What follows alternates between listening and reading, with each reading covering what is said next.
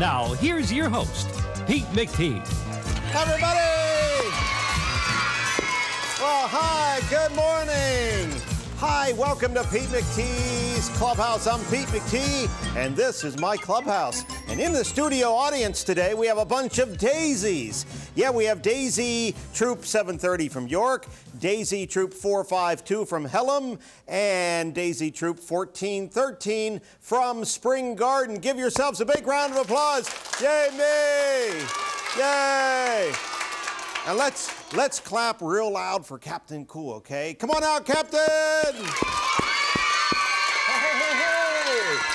All right, good morning, Pete. Good morning, Captain Cool. You're looking awfully cool today. Hey, so are you, dude. Thanks. You like my hair? I like your hair. Well, it's not as cool as yours, though. You have cool hair. Looks like you just got a new perm. Yeah, I did. It's real nice. Looks good. What's the cool word today, Captain Cool? The cool word today, Pete, is wild thing. Wild thing. What do you mean, wild thing? Well, wild animals are one of my favorite things. Yeah, I like to look at wild animals. They're interesting. And one of my favorite things to do is to feed wild animals, especially if you live in a wooded area. Well, how do you do that without getting hurt? Well, like we can give wild birds bird seed, for example. Well, that's a good idea. And there's special little hummingbird feeders that you can feed hummingbirds. Yeah, they're pretty birds. And if you have some leftover apples, you can put those out in the woods, and deer really like to eat apples. Yeah, that's true too. And squirrels like to eat special nuts, like peanuts or walnuts. That's right, squirrels are wild animals too. And corn.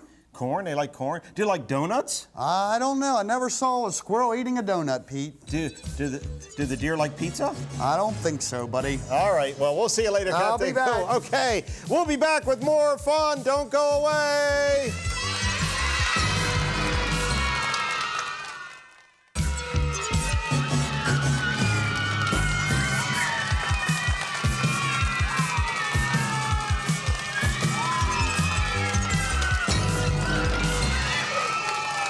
Welcome back to Pete McTee's Clubhouse. We have a great group of daisies here in the clubhouse today, and they're having a good time.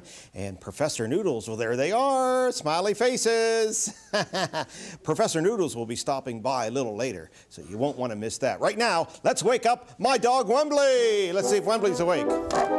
Hi, Wembley. Good morning. Oh, you're wide awake today. Here, Wembley, would you like a biscuit? He's over talking to the daisies. Here, Wembley. Here, boy. Wembley. Do I have to go over there to give you your breakfast? Come over here. Okay. Now, sit down, Wembley. Hey. I think he has to shake around a little bit in the morning. Do you shake around in the morning? No? Okay. Speak. Yeah, let's hear it for Wembley. Yay! Ah, he's a good boy. Hi, Scooter. Hi, Pete. This is my computer, Scooter. He's the smartest computer in the whole wide world. Boy, that Wembley was acting up today, wasn't he? He just, come on in. He just didn't want to eat his biscuit. Professor, what are you doing here? Hi, Sammy Joe. How are you? Well, you're on one of those skateboard things. Yes, Pete. Look, I didn't think Wembley's going to get on. Well, no, he's not. Whizzing into the clubhouse full force because this is an outside activity, you know. Yeah, skateboarding, you should always wear a helmet, too. Right, when you I was going to skateboard. say safety first. You should always wear a helmet and even some knee pads or elbow pads, too, in case you fall off. And never, never, never, never have Professor Noodles with you. Right. Professor, what do you want? You keep hitting me on the shoulder. I just wanted to tell you, I'm living proof as to what happens if you skateboard without a helmet on. That's true. Yes, I am. You turn out to be a goofy professor. That's right. He Where might am have I? fallen off. You're in the clubhouse. I'm in the clubhouse. Yes. Okay, no problem. It just had a skateboard thing there. So, Sammy Joe, are we going to skateboard today, or what are we going to do? Well, Pete, we can't do too much in the clubhouse, but outside it's great exercise. Yes. It's great for your legs. It works all your muscles, and then you have to balance with your arms, so it's a really good activity. But Right. yes, What? Professor? Yes, Professor. I'm gonna make a suggestion here, Pete. Yes. You know, for kids that want to learn how to skateboard and things like that, Yeah. they make a skateboard that has like a pull up through the center of it and two handles.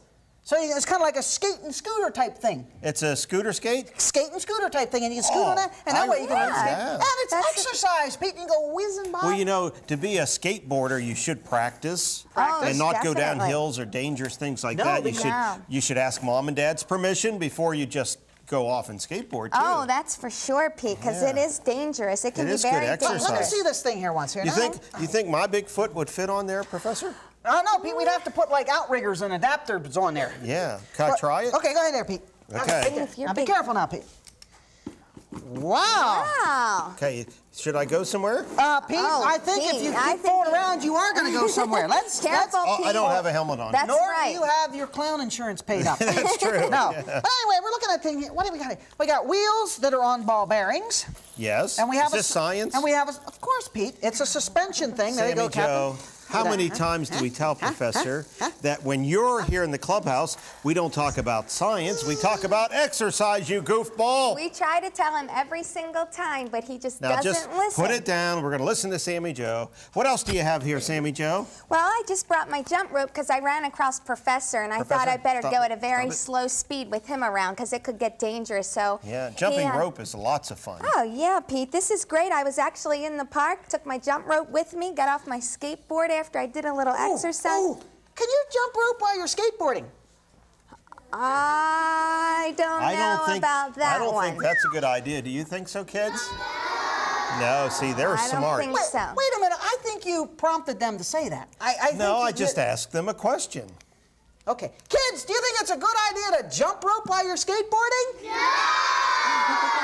Yeah, Professor, that's pretty clear, did you hear Professor? that loud and clear? It is not a good idea to be jump roping while You you're know what's skateboarding. fun, Sammy Joe, is What? when you jump rope, you get one of those real long ones, right? And you get two of your friends, and then and you stand in the middle like that. Sure, and double maybe, Dutch. That's what that's. Yeah, It's double double Dutch. You ever Dutch, play Pete. that? I've had double Dutch. Remember that cake that they made from? It was a double We're not Dutch. talking about cake. On the top and a double Boy, Dutch icing. that sounds awfully good. See, I can smell you, Pete. You know. Are you thinking of donuts now? donuts. No, I'm thinking of chocolate cake. Okay, right Sammy now. Joe, but you know what I like about jump roping is because they have those neat little sayings when you're jumping rope, you know? Right, and you can do little footwork too, like you can do little crisscrosses when you go Wait, do running. that again. Okay, that's real that's easy to pretty do cool. now, but when you got the rope to worry about, that's when it gets a little bit tricky. Well, you know what I'm going to do? I'm going to bring my long jump rope on the next show, and we're going to do some double Dutch jump roping. Okay, and some crisscrosses yes, and some Sammy tricks. Joe and I will hold the jump rope, and you can jump in the middle. That's good exercise. I think I'm going to work great on the exercise, skateboarding, Pete. I really am. Okay. Whoa, Professor! Wow, that was pretty cool. Yeah. Be careful now. So we just want to Don't pat it remind the boys and girls to always wear a helmet when you wear a helmet. skateboard. This is what could happen. And be careful when you jump rope, right, That's Sammy? right. That's Okay. right. Well, thanks for those cool tips, and it's all exercise, Professor. We'll No be back with science, more science fun. later. Don't See you go later. away. Okay, we gotta Hey, let's try this thing here. Don't let your feet move from your seat because Pete McTee's Clubhouse will be back in a heartbeat.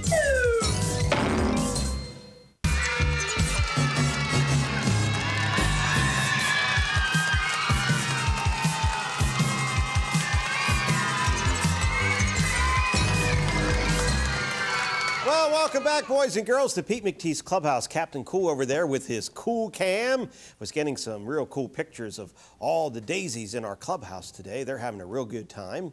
And later, there they are. Look, thumbs up from Captain Cool. Wave to Captain Cool. Yay. Come on in.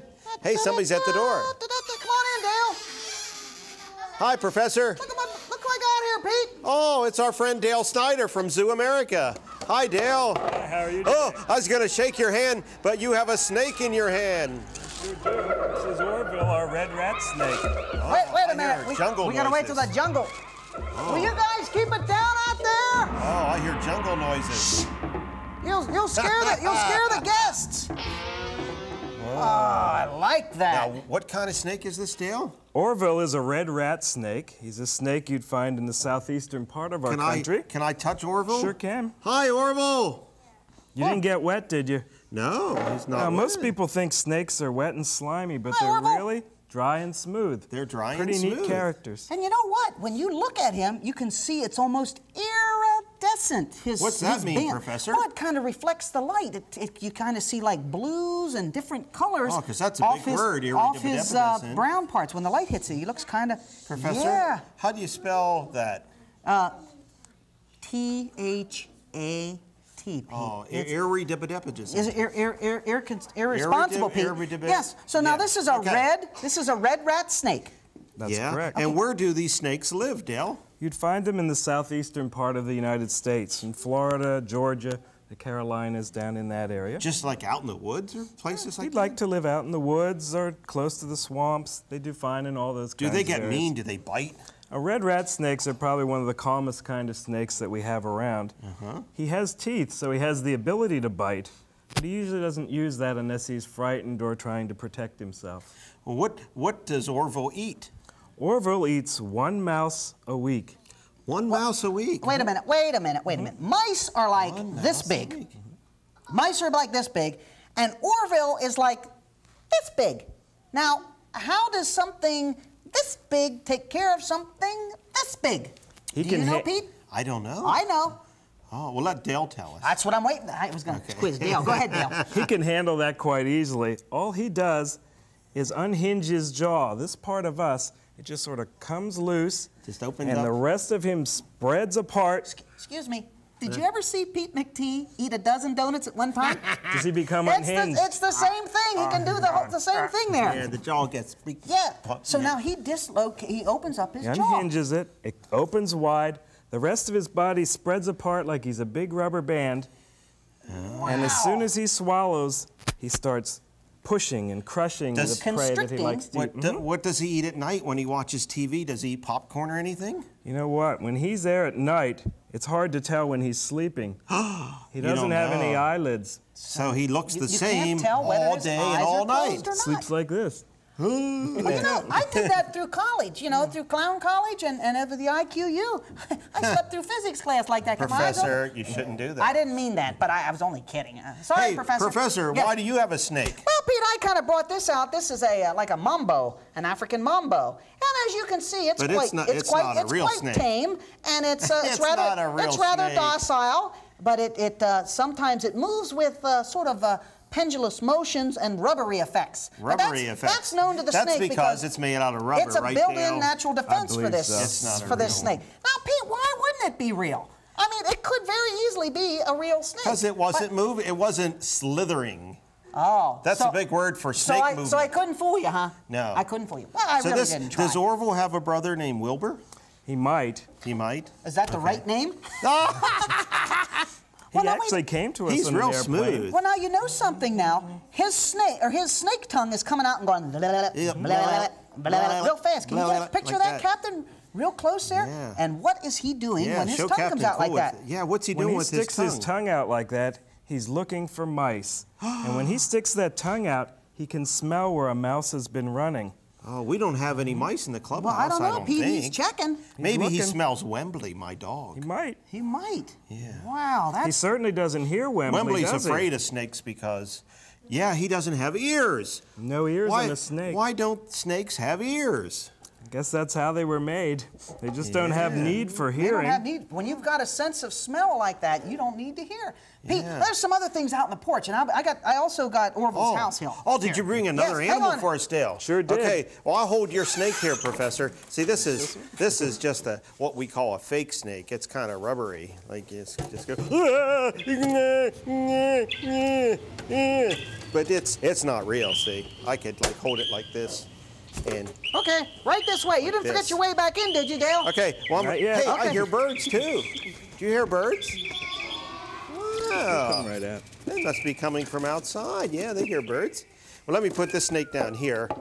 And Dale Snyder's our guest today, and he's from Zoo America, and that's right next to Hershey Park in Hershey.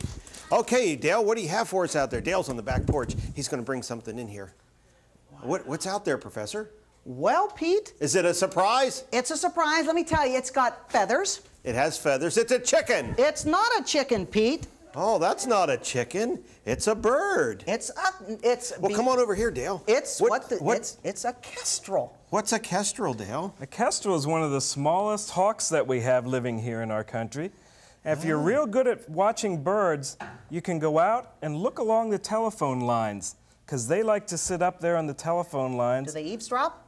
Not usually. Oh, okay. They're eavesdropping on something else. They're eavesdropping on mice. So I brought another mouse eater along with me today. And what's his name? This is Bud, the kestrel. Hi, Bud. Hey, Bud. How's it going? Bud. Wow, look at the spots under his wings. Why is he looking at me like that, Dale? Pete, he hasn't had lunch yet.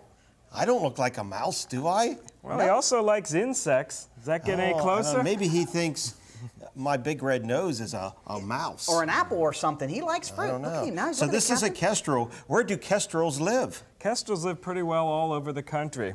When you get out in the country, they like to live along the fence rows because they like to sit up there and watch for insects and mice, which are their favorite kinds of food. And they're part of the falcon family? They're part of the falcon family, so they're pretty fast flyers. Are there many of them in Atlanta?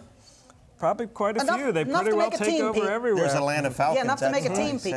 You know something, Dale? I kind of thought I saw his head, like, twist the whole way around almost. He doesn't twist quite as far as an owl does because his eyes are to the side, but he's always watching. Wow. If there's any kind of movement anywhere, he's checking it out. He's looking at Captain Cool's camera. He's checking everything, any kind of movement, because that's how he protects himself. He has to be alert all the time to see if there's danger around, or even to see if he can find some food. So he's busy all the time. Does he eat pizza? Not usually. No. Well, has he ever tried pizza? I guess if you put a mouse on it, he might go after it. Can you get mouse on your pizza, Pete? I don't know. Well, that'd be a special order somewhere. So Bud can at the zoo. Yeah, I bet. Really? Yeah. So Bud likes to eat mice and insects, huh? And Orville likes to eat mice. Yeah. Wow, Pete, do you think maybe we could, like, get them to be in the clubhouse all the time? That way, if we do have mice or anything, you know? Yeah, I don't know. I think that would be just I like Orville wonderful. and Bud. They're pretty good animals. Now, how did you come to get Bud here?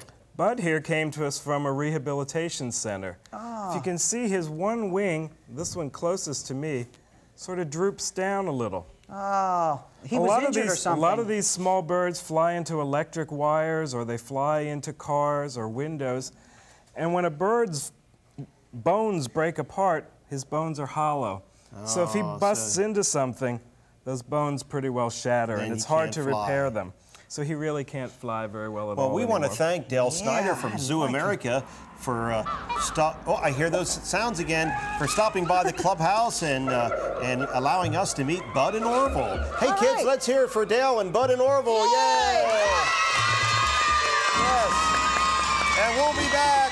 We'll be back with more fun. Don't go away. Hey, Professor, what are you mixing? A new formula for instant commercials. A formula for what? Commercials, Pete, commercials. Watch this. Uh-oh. Welcome back to Pete McTee's Clubhouse. Step inside and join the fun.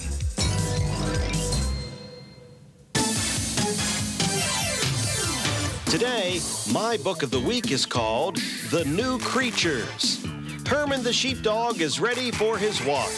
The children don't want to take him because they are already busy. Plus, it's sleeting outside, but grandfather makes them go. Herman is soaked when he gets home. The boy and girl must brush and dry him. Ishtar the cat must also be fed. Sometimes I wish they'd take care of themselves, like when they lived in the wild, said the girl. Just then, grandfather starts telling them a story that was told to him by Herman the sheepdog. A long time ago, dogs and cats walked on their hind legs and dressed in fancy clothes. Their only faults were greediness and laziness. They wanted other animals to do their work. Horses pulled wagons, cows licked dishes, sheep tried to spin and weave their own wool, and foxes were too smart to work. So the dogs and cats fought over who would do what. After a while, the streets and houses became messy. During the period called the Age of the Terrible Mess, a dog named Herman decided to go off into the wild to see what the rest of the world was like.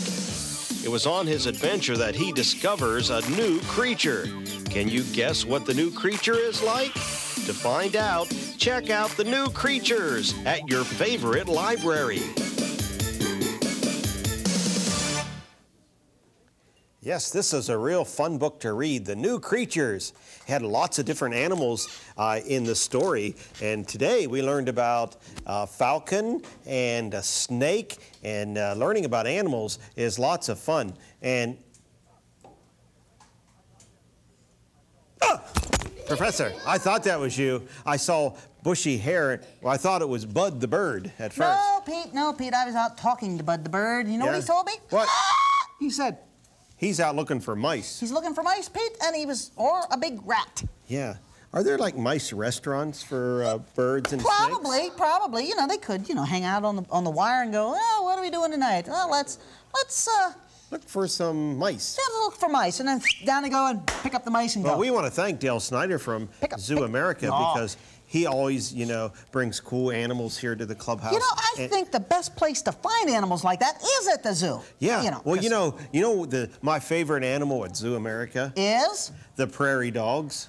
Oh, I like those, too. Yeah, they dig like little holes in the ground, and they have houses underground. Right, burrows, Pete. We call them burrows. Oh. Do you think they have TV sets and things? I saw little dishes on some of them. I don't know. You're going to have to stop by and check it out later. We had fun today learning about, what is that name of Bud again? What kind of falcon? A kestrel. A kestrel. And what kind of snake is Orville? He is a red rat snake, Pete, found in the southwest of the U.S. Yes. Yeah, or southern parts, yes. Well, we had a good time today. Red, he's tan, and he's across the thing. Yeah, right. And the bird has flappy things and across there. And you know something? He turns his head back and forth. He never looks his eyes on me. Okay, Professor. We'll see you next week, everybody, on Pete McTees' Clubhouse. Bye. Goodbye, Pete. Goodbye, kids.